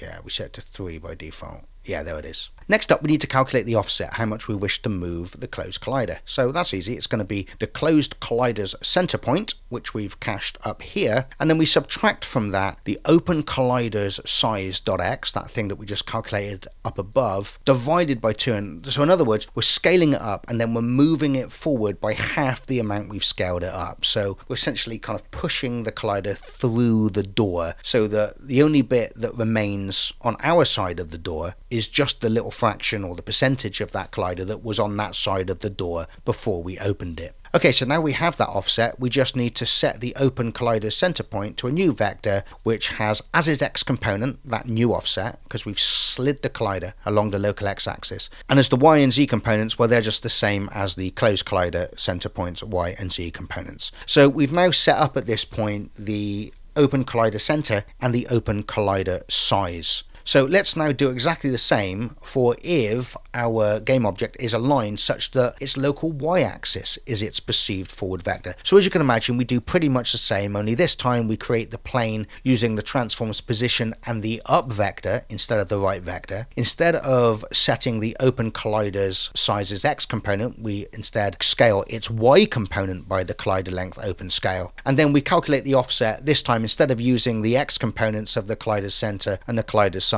instead using the y components of the collider's center and the collider size, and once again creating that new open collider center, making it basically the same as the closed collider center point, at least in the x and z components, but as the y component, specifying that new offset along the y-axis that we just calculated. Finally, we need to do exactly the same for if the local z-axis is the perceived forward vector. So we create the plane, this time passing in the object's forward vector as the plane normal, and this time we need to scale the collider's z component by our collider length open scale, and of course to calculate the offset we take the collider's center.z and we subtract from that the open size.z divided by 2. Once again, we're saying we want to push this collider half the extent at which we've grown it along that local perceived forward vector. And finally we create the new open collider center point from that, just as we did in all of the other cases. So that's our plane created, so we can classify objects against this door to find out whether we're on the front or the back half space of that door. And we also know now how we need to change the collider, both its center and its size, when it's closed and when it's open. Okay, so let's now determine if the door is supposed to start in an open state, because if it is, then we need to set the collider to the open collider size and the open collider center point rather than the closed collider center point and the closed collider size that it will currently be set to. So you can see if the door is not closed, then we set the size of our box collider to the open collider size, and if we have chosen to offset the collider, remember this is a boolean that we can tick via our inspector. If this is unticked, then we don't wish to offset the collider, so we don't bother doing that. But if we have chosen to offset the collider, then we set the box collider's center point to the open collider center point that we just calculated above. Okay, so let's now loop through all of the doors that we have assigned to this object to manage and animate.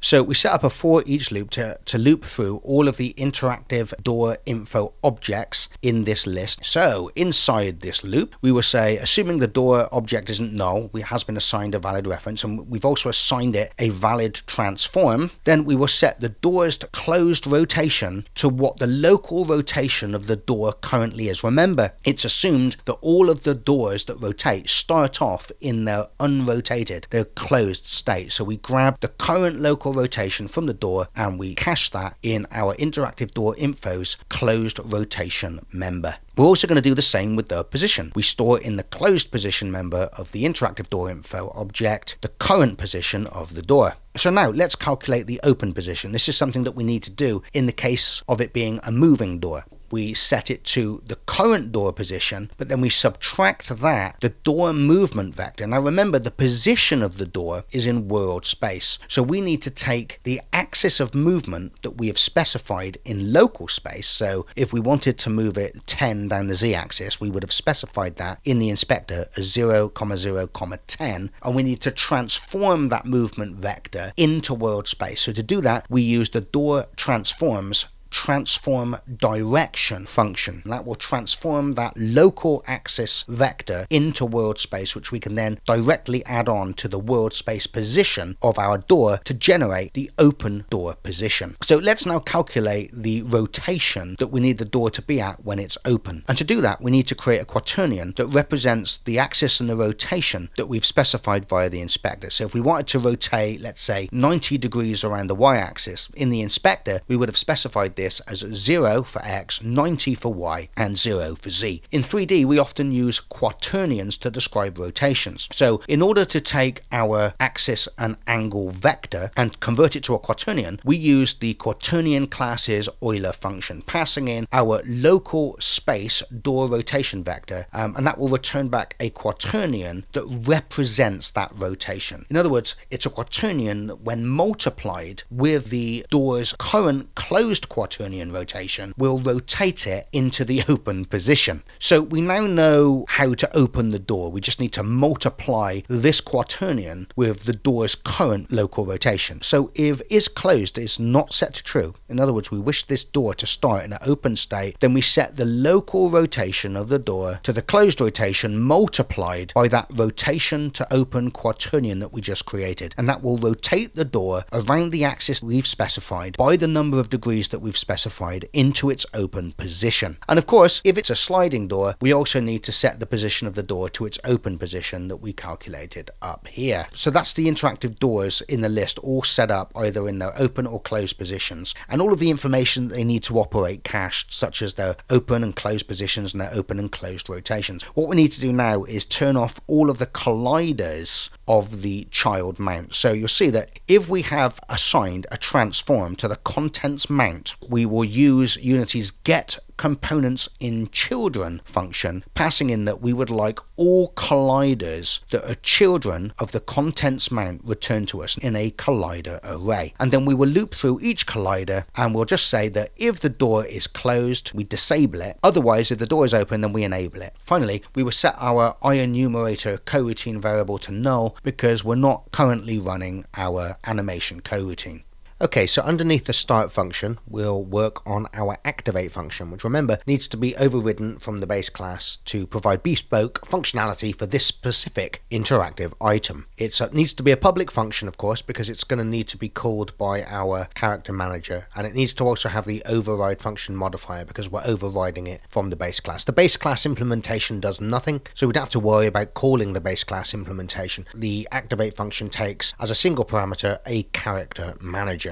So the first thing we need to do, just like we did in the getText function, is we need to make sure that if there are any states that need to be set in the application's GameState dictionary, or if there are any inventory items that are required in order to activate this door, then we will do those checks now. So just as we did in the getText function, we will declare a local boolean called haveRequiredStates that we will assume is true, and then we'll step into this conditional here that says if we have listed that there are some states that must be set in order for us to activate this door, first of all, we'll check we have a valid reference to an application manager instance. And if we don't, then we'll just assume that we don't have the required states and the door won't be able to be activated. Otherwise, we will call the application manager's rStateSet function, passing in the required states that we've specified via the inspector of this script, which will return either true or false, indicating whether we are allowed to activate this door. Now what we'll do is we'll step into the conditional case that is only executed if we have the required states and we have the required inventory items. Now remember, the have required inventory items function is at the moment, it's just a stub, right? It doesn't do anything, it just always returns true. We're going to come back and fix that up in a few lessons time when we have the inventory system created. So for now, if we have the required states, we step into this conditional. And the first thing we'll do is we'll say if our coroutine variable isn't null, then it means that we have called activate while we are currently in the middle of a coroutine. So we're either opening or closing the door and in the middle of doing that. So the first thing we need to do is stop that coroutine, okay? So we call the stop coroutine function, passing in a reference to our coroutine.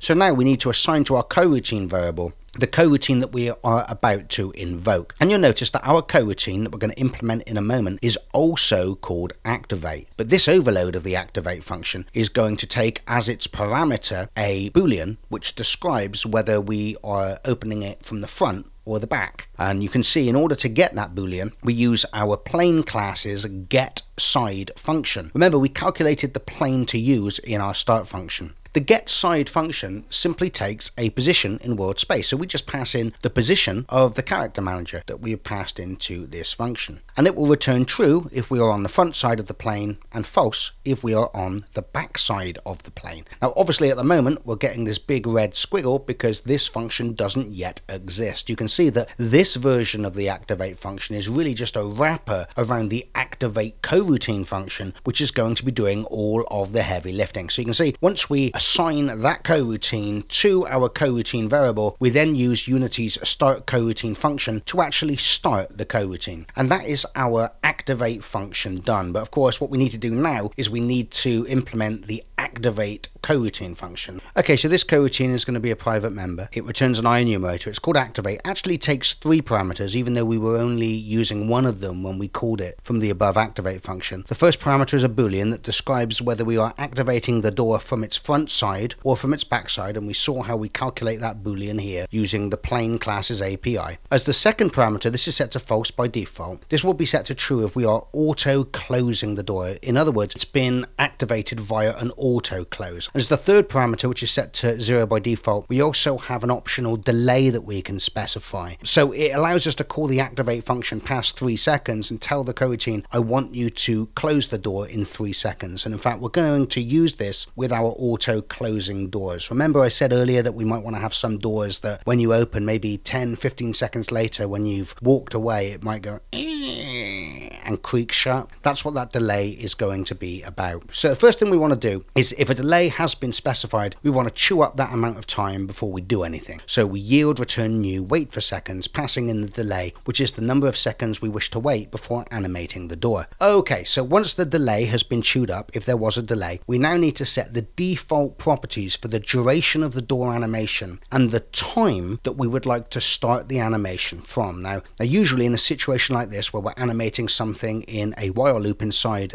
a coroutine, we normally make sure that time is 0 as we enter that while loop, and it just keeps climbing up until the duration has been reached. And by default, I'm going to set the duration to 1.5 seconds, but we are next week going to take the duration from the sound clip that has been specified to play. And as we can specify an audio collection with lots of door opening and closing sounds if we wish, that doesn't necessarily mean that the same door will animate over the same duration each time we open it. It will depend on whatever sound is chosen from the audio collection that it's been assigned. We're also going to assume that time starts at 0, but you're going to see in a moment that we actually used our normalized time class variable to know where we really need to start the animation from. In fact, we'll do that now. You can see that if normalized time is larger than 0, now if a door is not currently in the process of being activated, it will have a normalized time of 0. So we know if normalized time is 0, then we can just start the animation at time equals 0. However, if normalized time is not 0, then that means that this coroutine has been called and a previous coroutine that may have only been halfway through was stopped.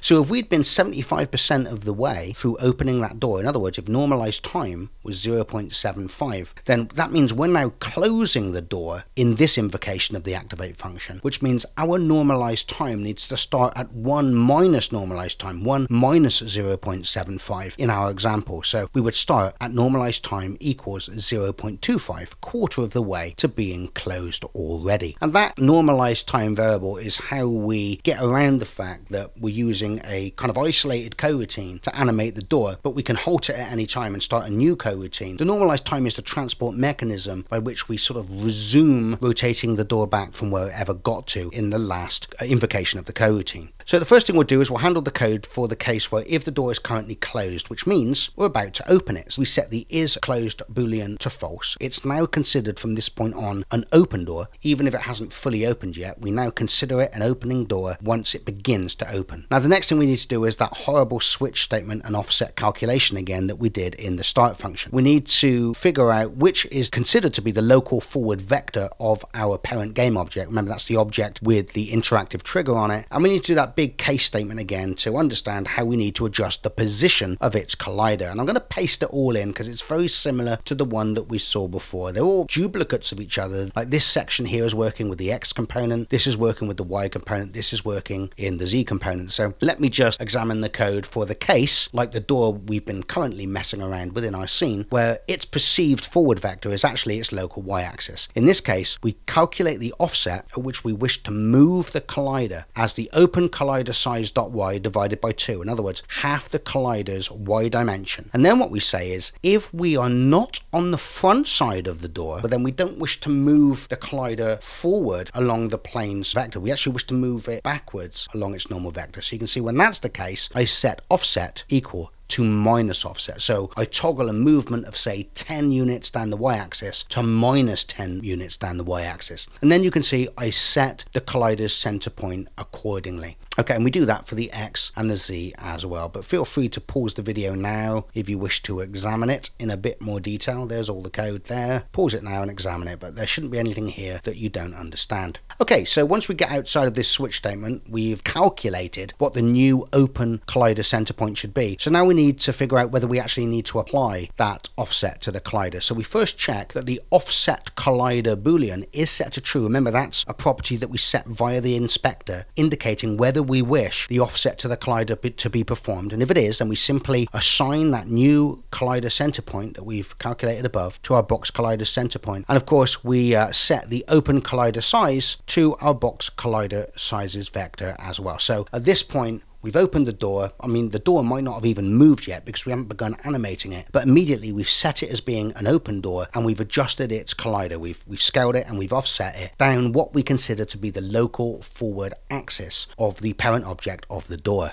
Okay, so the next thing we want to do is we want to calculate the time that we should start animating this door from. Well, that's easy. We already have the normalized time, which in the case where no previous coroutine was running will be 0. So duration times 0 will be 0. But in the case where the door may have been, let's say, halfway through being open, or closed, sorry, in this case, and we've toggled to open it again while it was halfway closed, but the normalized time would be 0.5 if we imagine that we're using the default of 3 seconds as the duration at which we wish to animate our door. But then the time that we start animating from will actually be 3 times 0.5, so we will actually start counting up from 1.5 seconds into the animation. Okay, so let's create that while loop that says keep iterating while our time is smaller or equal to our duration. So inside the while loop, the first thing we'll do is we will loop through every one of our interactive door infos. Remember, this is the door structures that we're managing. And assuming we have a valid reference to a door info object and we have a valid transform stored in that interactive door info object, then the first thing we'll do is we'll calculate the normalized time as being time over duration. Now we need to calculate the position of the door. Now that's quite easy in the case where we're moving the door. We simply set its new position and we do a vector 3 look alert between the closed position of the door, which we've already stored, and the open position of the door, which we also already calculated and stored in the start function of this script. And we look between them using the normalized time as the t value. And that's why this works, because even if we executed this coroutine and we'd been halfway through a previous coroutine, with a normalized time will immediately be 0.5 in the first iteration of this loop. In the very first iteration of this loop, the door will be halfway between the closed position and the opening position, and then will continue as this loop executes and normalized time is updated. Let's now calculate the new rotation of our object using a kind of similar technique. So we set the local rotation of our door equal to what the closed rotation of the door is, which remember we recorded and stored in our start function, because remember the closed rotation of the door is really just the local rotation of the door at scene startup, because we assume that all doors are in their closed positions and rotations. And then what we need to do is calculate a quaternion that we can multiply with the closed rotation to take it to the open rotation, which we kind of did in the start function, but we have to do this again now because we have to figure out, based on which side of the door we're on, which side of that plane we're on, which direction we wish to rotate it in. So you can see I multiply with the closed rotation a quaternion created from saying quaternion Euler. Basically say if we are on the front side of the plane, or this isn't a two-way door, in which case we treat a door that isn't a two-way door as always opening up as if we're on the front side, well then we simply pass in our local rotation vector. Remember, this is a 3D vector that specifies not only the local axis to use but also the amount to rotate around that axis, multiplied by our normalized time. So if it was, let's say, 0, 90, 0, specifying a 90-degree rotation around the local y-axis, and normalized time was currently 0.5, then what we would be creating in this iteration of the loop is a quaternion that, when multiplied with our closed rotation, will rotate the door only 45 degrees,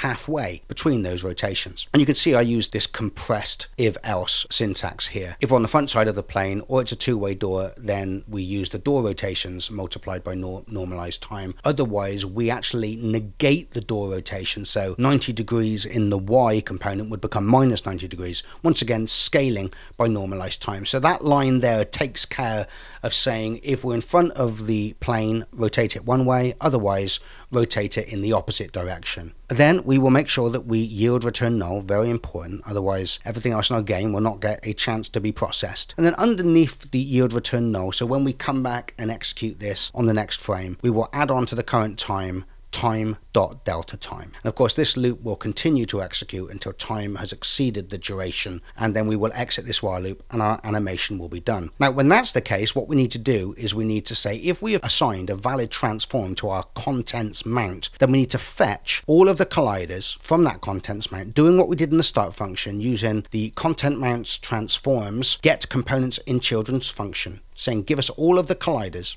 that are on all the game objects that are children of you, and then we will loop through all of those colliders and we will enable them. Remember, we're opening the door, so at this point the door is opened up fully and we wish to turn on the colliders of any objects that are inside a cabinet or inside a drawer. Finally, as the animation is over, we will set normalized time back to 0 so that the next time we activate a coroutine it will know that we're not interrupting this coroutine. And then what we need to do in the case where we're opening the door is we need to say if we have ticked the auto close boolean in the inspector, then it means that we wish this door, although we've just opened it, we wish it to automatically close after a random number of seconds. So if auto close is set to true, we assign to our coroutine variable our activate coroutine function, this time passing in once again which side of the door we're on. We pass true as a second parameter, indicating that this is being automatically closed. And then as the third parameter, we pass the number of seconds that we would like the coroutine to wait once it's called before it starts animating the door. And to do that, we use the random class's range function, passing in a random number of seconds between the minimum seconds, which is in the auto close delay vector's x component, and the maximum number of seconds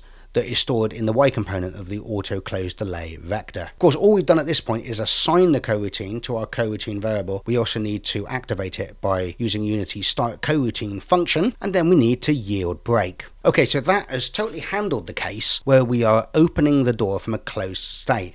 Now we need to do kind of similar stuff again in the case where the door is open and we now wish to close it, which is where this else clause will be executed. If the door is currently open, then we're going to close it. So the first thing we do is we set is closed to true. We then loop through each of the doors that we're managing. And assuming we have a valid door object and the door object has been assigned a valid transform, what we're going to do is we're going to cache what the current open rotation of the door is. We're going to store it in the door's open rotation variable, just temporarily. We're about to close the door is if we have a valid reference to a transform for the contents mount, we will once again fetch all of the colliders that are children of the contents mount.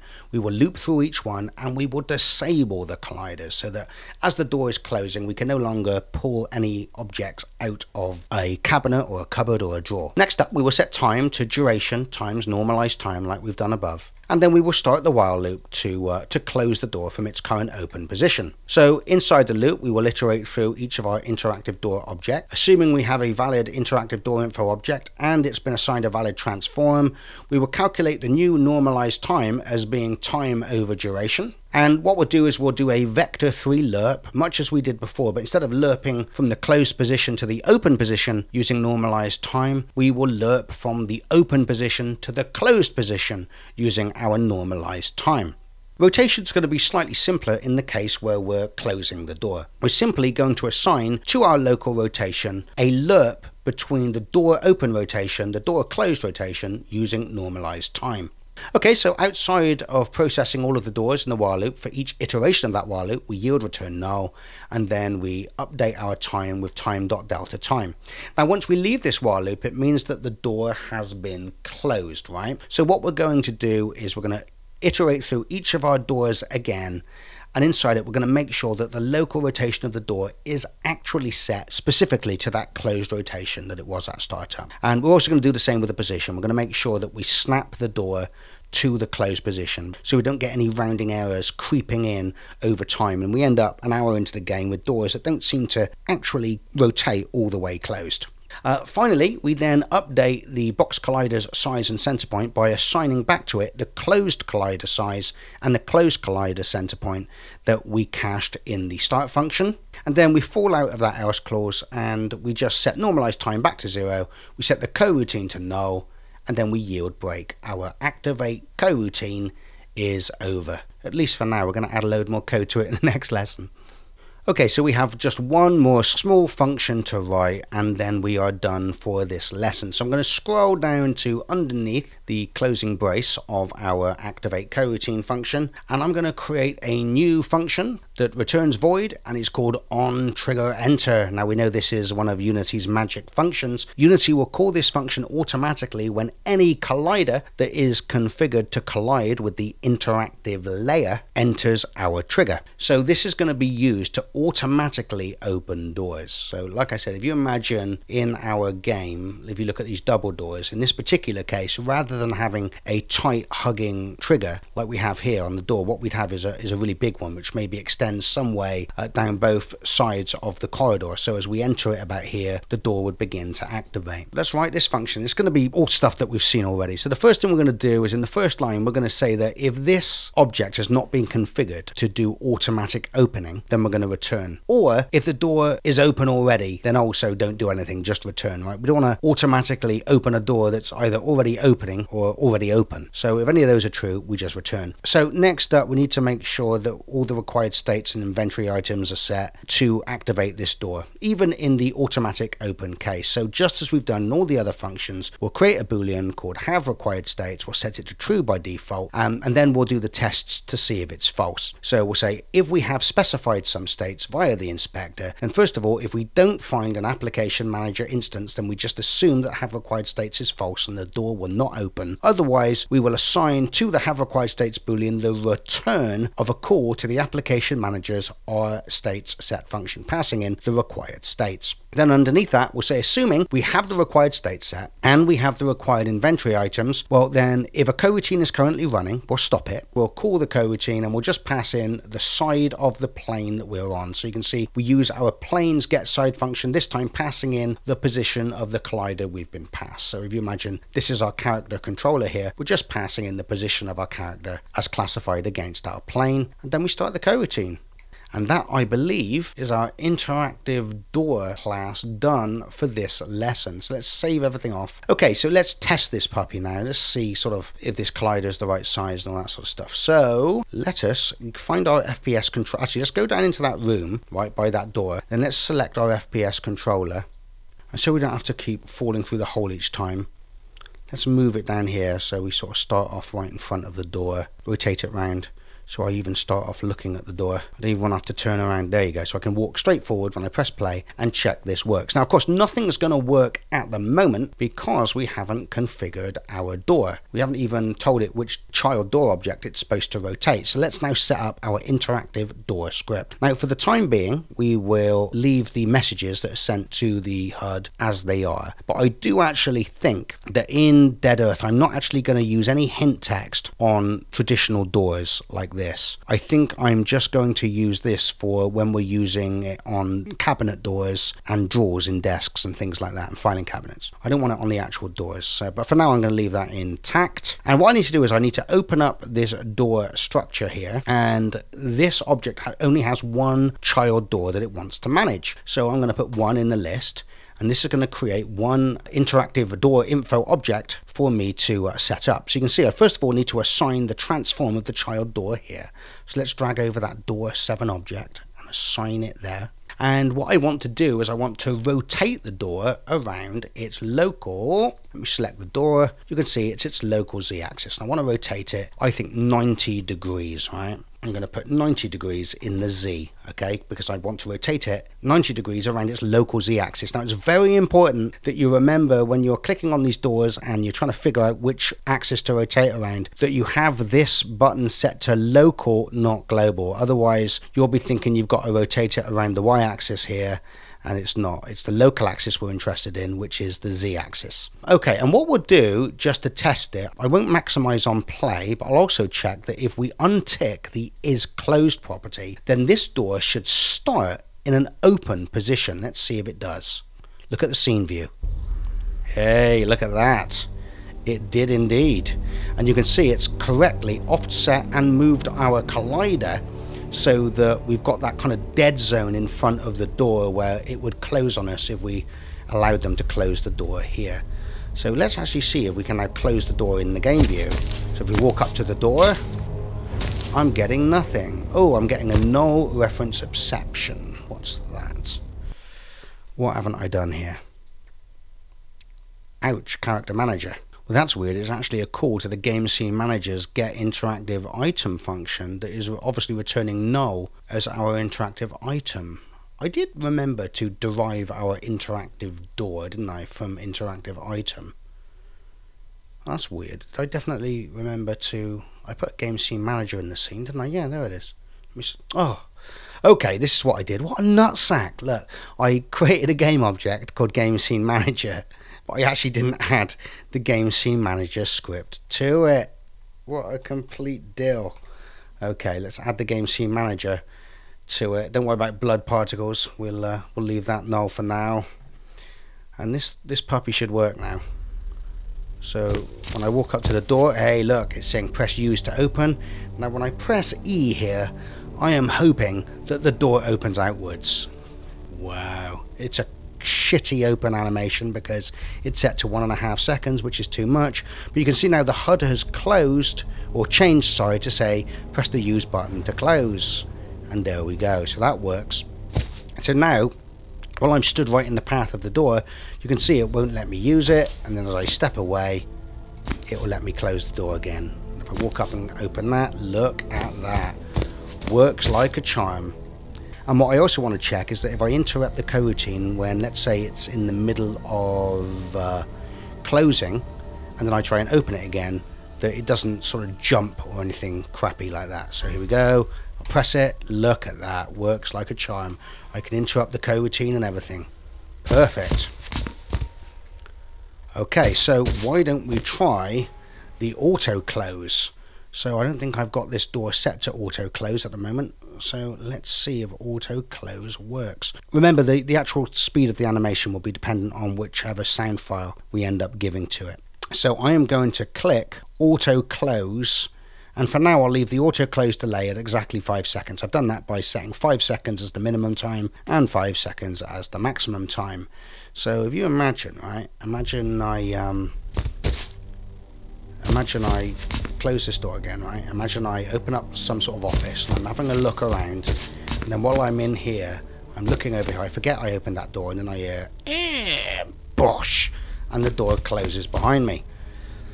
Okay, so auto close works as well, so I suppose we should try auto open as well. Shouldn't we just double check that works?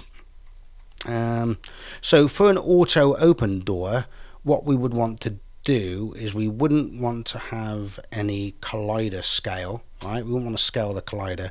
We also wouldn't want to offset the collider, but what we probably would want to do is make the collider much bigger. Now, of course, because this has the y-axis, the local y-axis as its perceived forward vector, that is the direction that I wish to scale this collider. I moved it at the center point, so I meant to move its extent. So let's say we had something like that. In fact, we could even make this a bit wider, couldn't we, for an auto test? Remember, I'm not worrying about this being exact at the moment. I'm just testing what we've done so far. We're going to set up all the doors correctly in the next lesson. So if I walk forward, actually I probably started off inside the trigger, so